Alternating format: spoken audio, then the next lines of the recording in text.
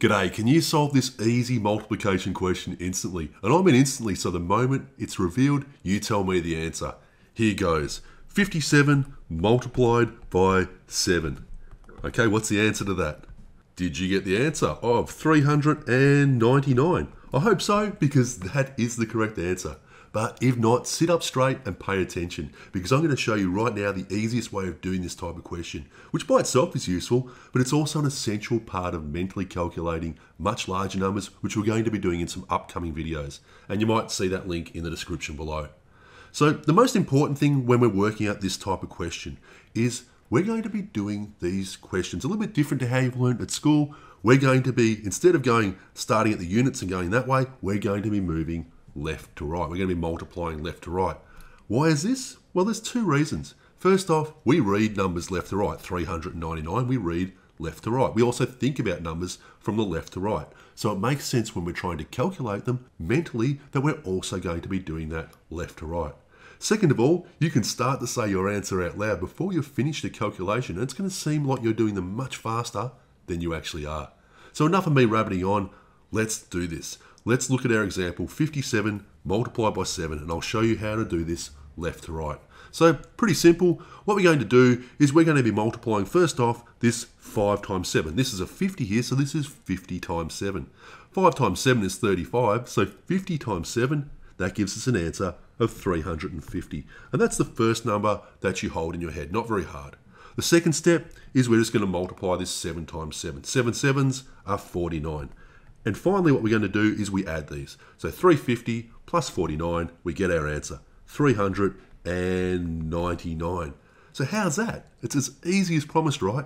Now, what you'll notice is this. When you first do these calculations, you may need to actually say these numbers as you go along, 350, 49, as you work it out. And you might not actually be instant. You might take 10 seconds, 5 seconds. But that's okay. The more you practice this, the faster and easier you'll be able to calculate the whole lot in your head. So what about a few examples for you?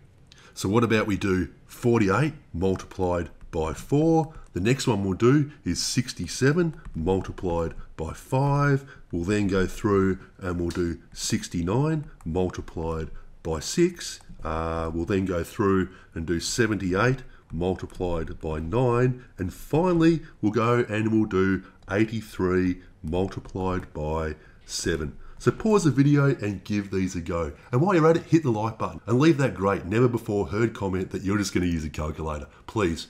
And I'm going to ask the rest of you, if you see that particular comment, don't give it hate, give it a big like, because you are going to be calculating faster than that person.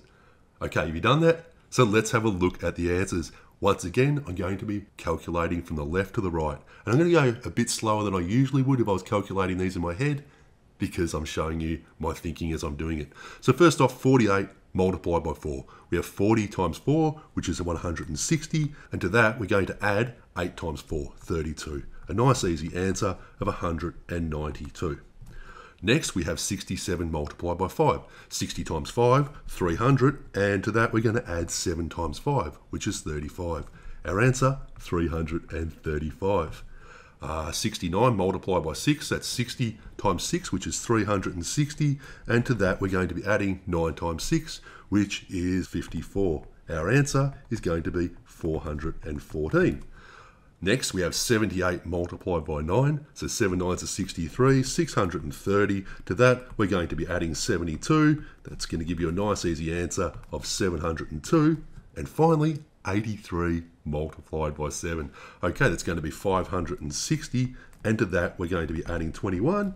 And you get the great answer of 581. Phew. So anyway, it's a cool trick, right? How did you go? Now, I'd go through and I'd practice about 20 of these if I was you right now. If you're planning on having a look at some of the later mental multiplication tricks that I'm going to be showing you, because it's a really important thing to be able to do fairly instantly. And here we go, big call to action, like, subscribe, and leave a comment, interact somehow. As usual, a big shout out to my patrons. There is a link in the description below if you wish to support my channel. And for you, thank you for watching. I'll see you next time.